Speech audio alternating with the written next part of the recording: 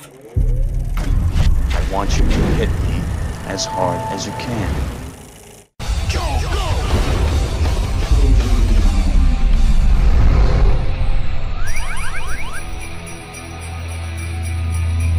Well friends, Christmas Day has finally arrived. And although 2020 has put us all through the ringer, this year has made most of us appreciate the true meaning of Christmas. It's not about what game systems you buy your kids or how many of your relatives you can fit around the dinner table. What Christmas is really about is peace on earth, goodwill towards man, and badwill towards the many awful holiday movies which are pumped out on a regular basis by both Hollywood and the Hallmark Channel.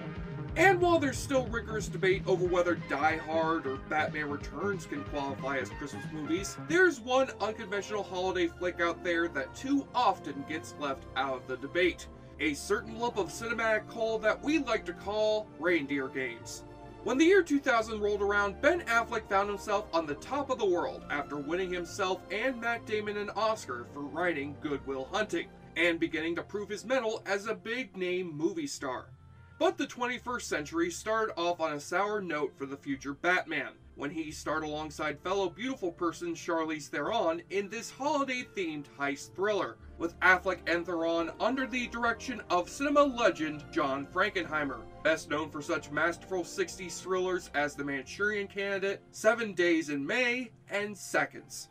Yet despite the high-caliber talent behind Reindeer games, the movie hit a speed bump after its test screenings were met with mixed reactions, forcing its release date to move from Christmas 1999 to February 2000. And considering that audiences weren't in the mood for a Christmas movie on fucking Valentine's Day, neither critics or audiences wanted to join in these Reindeer games. And not only would the film be John Frankenheimer's final theatrical effort before his death 2 years later, but it also be the first in a series of increasingly bigger disappointments for Ben Affleck, which thankfully led to Affleck coming back as both a respected director and actor. So let us turn the clock back 20 years to find out whether Reindeer games can close out the 2020 holiday season on an appropriately crazy note. And since we'll be watching the original director's cut of the film, I'm eager to see that controversial deleted scene where Affleck gets pissed off at a bunch of Christmas carolers. Jingle bells, Batman smells, Robin lays. Why did you say that? Only 3 minutes into the review and I've already pissed off all the DC fanboys. To all a good night, everybody! Since the grocery stores don't carry any figgy pudding, we'll have to fire up our good tidings with some wassail instead, after letting poor Rudolph join in on the awfully good drinking game. Take a shot or drink every time you again hear Ben Affleck intermittently narrating the movie, as we open over shots of dead Santas, one of whom is Affleck himself. Tell you the truth, I never was much for the holidays. We then rewind to 6 days ago, as Affleck introduces himself as the story's protagonist, Rudy Duncan, a car thief who's about to be released from a 5-year stint at a maximum security prison, at the same time as his cellmate Nick Cassidy, played by Spock's dad from Star Trek Discovery, with Nick particularly eager to get out so that he can finally meet the girl who's become his romantic pen pal over the past few months, Ashley Mercer. I've made my list and I've checked it twice, and as long as you're naughty, it's gonna be nice. You, my friend, will walk out of the bus fare searching for the drunkest skirt in the room. That's right. Morning, gorgeous. More eggnog. And if you folks are surprised at the cringeworthy Christmas jokes that litter the dialogue of this movie, then take a good look at the names of our 2 prisoners. Rudy, Nick, Rudolph, Saint Nick. Clearly, this is going to be a dark and gritty reboot of Rudolph the Red-Nosed Reindeer, where Rudolph and Saint Nick are now 2 escaped convicts led on by Rudy's bright red nose through a brutal snowstorm, while on the run from the corrupt warden known as Buford Prancer. Rudy and Nick. They'll go down in history. Actually, the plot is set into motion when Rudy finds that a prisoner named Alamo is back in his cell after a stint in solitary. He thinks I'm the reason he ended up in solitary. Fuck Rudy. And although Rudy and Nick are eager to avoid Alamo's wrath in the lunchroom before their big day, things go awry after one of the inmates finds that the prison's jello is rife with cockroaches. What? What joke? It's just a roach, Zip. Yeah, it's protein. It's good for you. Well, no wonder this inmate is so disturbed over this roach-infested jello. He's played by music legend Isaac Hayes, aka Chef from South Park. You should have had him working in this lunchroom. He would never tolerate cockroaches in his chocolate salty balls. Look at this shit. This shit! You call this slop? Real slop has got chunks of things in it. This is more like gruel. So as armored guards swarm the lunchroom to break up the ensuing riot, Alamo sticks a shiv in Nick's side, but is stopped by the guards before he can do the same to Rudy, who tends to his dying friend in his final moments. Oh my God, Jesus, Rudy. Okay, you're gonna be. No, Ashley, I couldn't be that. God, Jesus, God! What I guess I'm saying is, Rudolph, with your chin so tight, won't you fuck my girl tonight? Nick! So when Rudy is let go from prison the next day without Nick by his side, he's left with a difficult choice. Either leave Charlize Theron all alone at the prison gates, or take Nick's place since she doesn't know what he looks like, so that Ashley won't be left heartbroken for the holidays. Well, since we wouldn't have a movie if he just left her there, I guess Rudy has no choice but to pose as his dead cellmate. You Ashley? I'm Nick. While using all the information that Nick read to him about their relationship. I was scared you'd see me and I just wouldn't be that picture that you had in your mind. I figured you walked out of there and you saw my clothes or something and you just walked right the other way. Look, you two, let's cut the crap. Both of you happen to be some of the sexiest actors working in Hollywood. Had these two characters been played by Steve Buscemi and Penny Marshall, then I would understand their hesitation for a relationship. But this is Batman and Furiosa we're talking about. Now both of you merge your genetically perfect bodies together and give us a steamy sex scene. Let it snow, let it snow, let it snow. Yeah, nothing gets your boner raging like the music of Dean Martin. In fact, I think that was one of his album titles. So after Rudy decides to stick with his new identity and flushes his driver's license down the toilet, yeah, good luck waiting in line for 3 hours at the DMV to get yourself a new one of those, you dumbass. It seems as though Rudy's scheme to romance his dead cellmate's pen pal will go off without a hitch. Until that is, he gets ambushed inside of his cabin by a gang of thugs, which is led by... Lieutenant Dan! What the hell happened, Lieutenant Dan? I thought you had cleaned up your act after marrying that Vietnamese woman and getting your new legs. Now you're back to your post-Vietnam look? Indeed, that's Gary Sinise playing the role of Ashley's trucker brother named Gabriel. And yes, we're still going with the whole naming characters after famous Christmas figures thing. As Gabriel was informed through Nick's letters to his sister that Nick used to work security for a nearby casino, and wants to use Nick's knowledge of the casino so that Gabriel can rob the place on Christmas Eve while most of the guards have gone home, along with some help from his fellow truckers. Jumpy, played by Machete himself, Danny Trejo, Merlin, played by Clarence Williams III of the Mod Squad, Purple Rain, and Half-Baked fame, and Pug, who was originally set to be played by a pre-fame Vin Diesel, but is instead played by character actor great Donald Logue after Diesel left the project following disagreements with John Frankenheimer to do Fast and the Furious instead, with Charlize Theron following Diesel's lead into that franchise a mere 17 years later. I read your letters, convict. Don't play no reindeer games with me. You know that dropping the film's title wouldn't have meant anything if you had seen this movie under its alternate European title, Deception, a title that's slightly less bland than just calling it action film. Rudy keeps insisting to his new captors and new girlfriend that he is not Nick Cassidy. I was in the joint with him. That's how I knew about him and her. You're not Nick Cassidy. You were saying you were, so you could get with my sister, so you could get down her chimney. By the way, ladies, if the shape of your vagina resembles that of a chimney, then please seek medical help.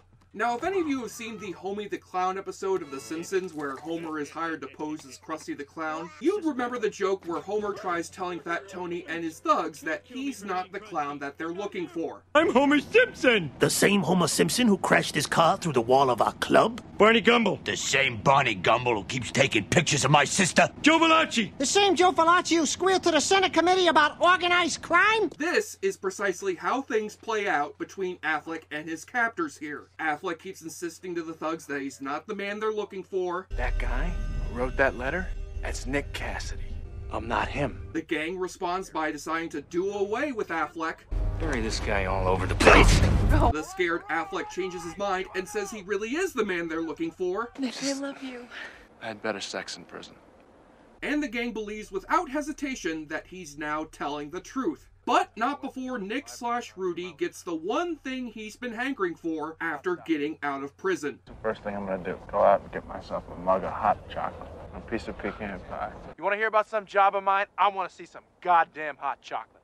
And some pecan fucking pie. Well, you're in luck, Mr. Affleck. Come on down to Friendly's and celebrate the holidays with a slice of our famed pecan fucking pie. Then wash it down with a tall cup of goddamn hot chocolate. It's all part of our damn holiday dinner special. I can really go for some onion rings.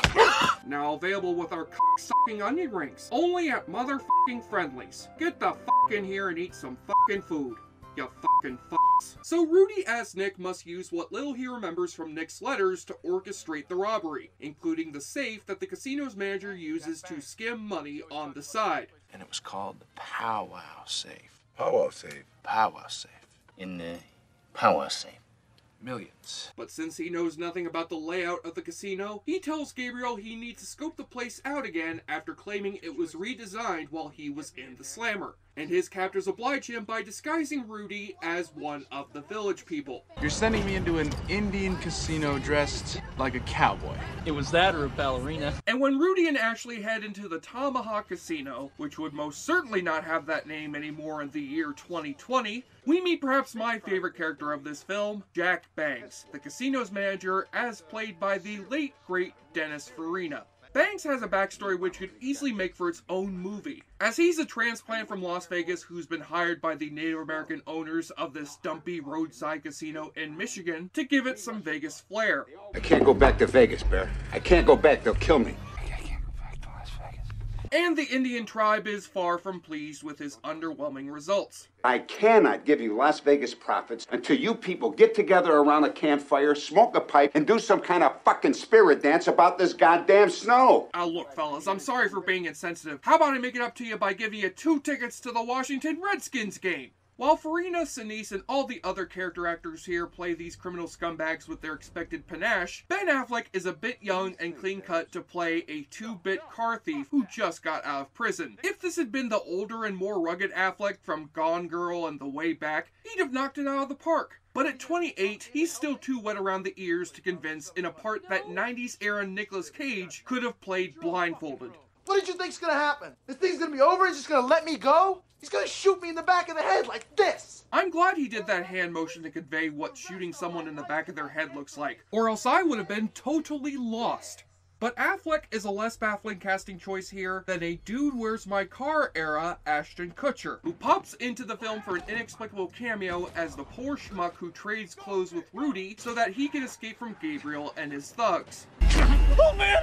It's your jacket, you can have it! He gave me $100! You know what? This Ashton Kutcher kid is pretty good at playing tricks on people. That might make for a good MTV show someday. What's also inexplicable is the choice that John Frankenheimer makes behind the camera to film his actors in extreme close-ups at a skewed angle that suggests another infamously bad movie from 2000, Battlefield Earth. I mean, no camera should be this close to Danny Trejo's face. His face is scary enough as it is.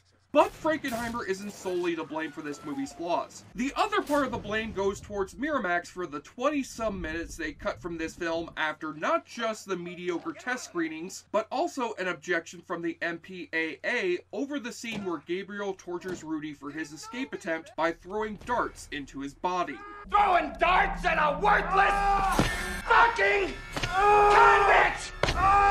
3 darts is too much! Sure, it may be silly, since I'm pretty sure those darts would have to be razor sharp to puncture his skin, but it doesn't exactly elicit Passion of the Christ levels of discomfort. I'm more distracted by Affleck's attempt to act like he's freezing cold by rolling his eyes back into his head. It brings back bad memories of his performance as Daredevil. Another movie where the villain attacked somebody with darts. Oh wait, he actually used paper clips there, but there were darts in that scene. Point is, stop doing movies with dart attacks in them, Affleck. What did they do to you, Nick? That's points to me.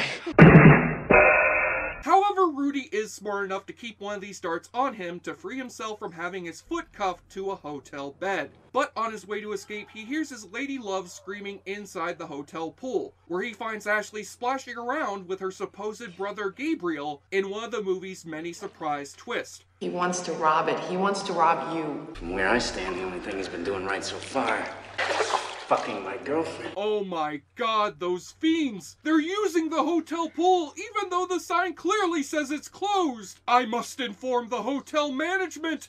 So, with Rudy failing to make his getaway once again, he must now participate in the Christmas Eve heist of the Tomahawk Casino. You gotta be kidding me. Oh. With the robbers walking into the mostly empty casino disguised as department store Santas looking to unwind from a long day of work. No more toys for the kiddies, but we do have charitable donations. Good fat man with flying horse. Get quarters, please. And Rudy gives Gabriel's gang a diversion by hilariously flipping out on an old man who's kicking his ass at the poker table. Go get another table! Bro, people! You're taking Santa's money! What kind of a people cheat Santa Claus? Oh, big deal. Like, this is the last time that Affleck's gonna get in trouble at a casino.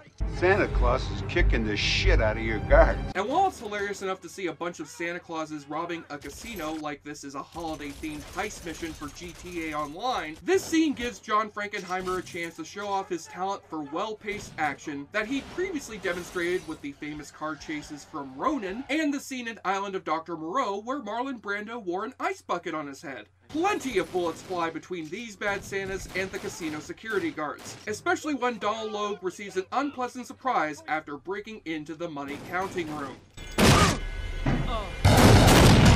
Poor guy should have read the sign they placed on the door. Don't open till Christmas, motherfucker! And where the rest of the movie largely had Charlize Theron acting like a helpless damsel in distress, this is where she takes charge by driving her car through the casino's doors and revealing her true intentions of evil to Rudy. No future, just more of the same. You want a future, you gotta stand up and steal it. You can tell she's evil now because she's wearing a black shirt. But their plot begins to unfurl after Jack Banks confirms to Gabriel that this supposed Nick Cassidy is not really Nick Cassidy. Not Nick Cassidy. Rudy Duncan, honey. We still gonna spend Christmas together. What a shock this is! It's not like this guy had told them this very same thing several hundred times already. Rudy insists to the gang that he wasn't lying about the powwow safe that Jack Banks has behind his desk, although he was lying about the contents of the safe. Pow. Wow. Oh, wow. Ladies and gentlemen, this may be one of the greatest things I've ever seen in a film I reviewed for this show. Dennis Farina shooting a bunch of Santa Clauses with fucking double guns. Hey, Santa Claus! Welcome to the Tomahawk! Now I'm really pissed at the Oscars for forgetting to include Dennis Farina in their in memoriam reel, because this clip could have easily been used for his segment. Things get even more badass when Rudy takes down Merlin using the water gun that they gave to Rudy as a joke before the heist, with Rudy replacing the water beforehand with whiskey, an idea he obviously stole from Frank Reynolds on It's Always Sunny in Philadelphia. What do you say to Santa's dwarves? You say thank you.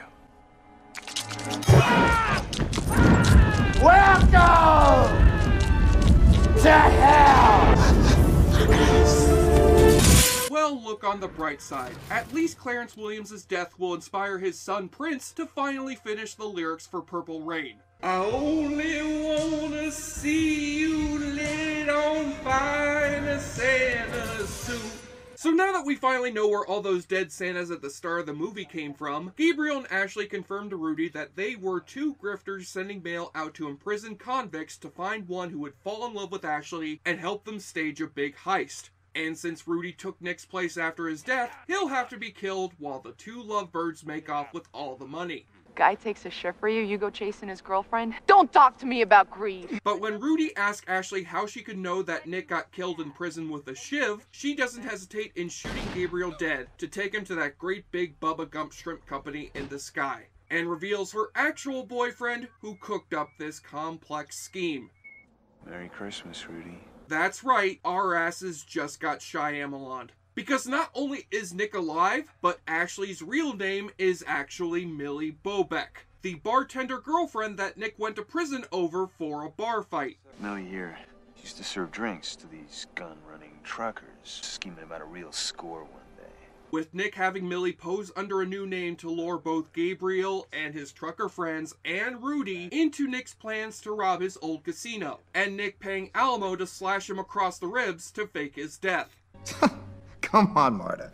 This is stupid with 2 O's. Look, folks, that's the simplest way that I can describe this twist ending. It's as stupid gets. This is the kind of deceptive trickery that you would expect from characters in an Agatha Christie mystery, not a bunch of low-level crooks living in fucking Michigan. What do you think's could have gone wrong? Huh? 1,000. You think we don't know what a long shot is? Yeah, I know what Long Shot is. It's a Charlize Theron movie with a less stupid ending than this one. But as Nick and Millie prepare to shove Rudy out to his death inside of a flaming car, it happens that Rudy has a trick up his sleeve.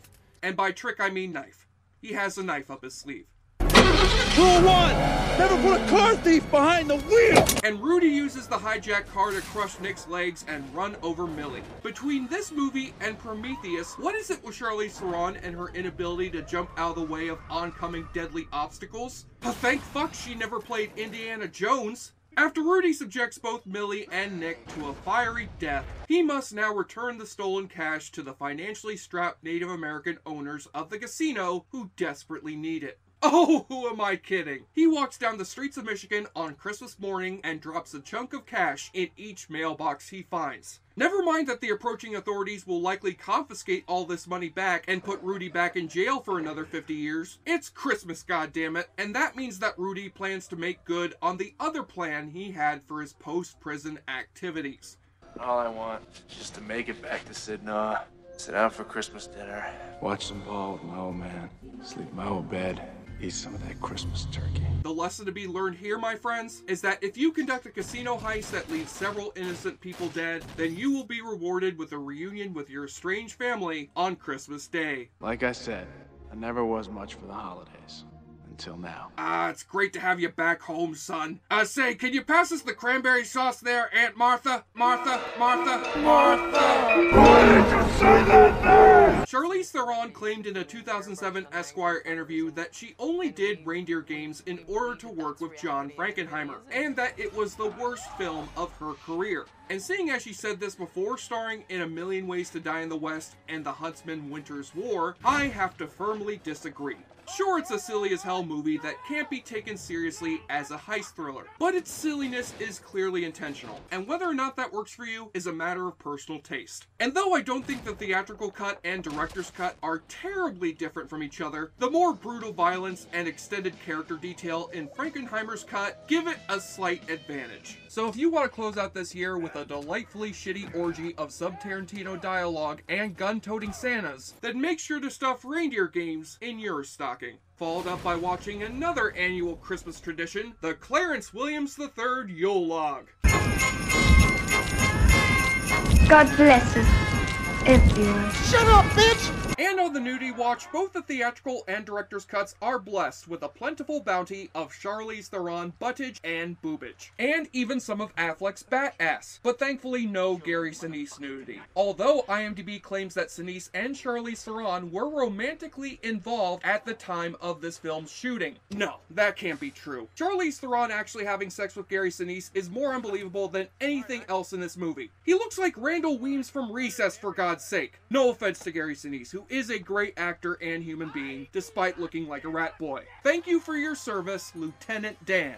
On the enjoyableness continuum scale from Bull to Bruce, Reindeer Games is the closest we'll come to getting a full-length version of The Night the Reindeer Died from Scrooged. It's Lee Majors!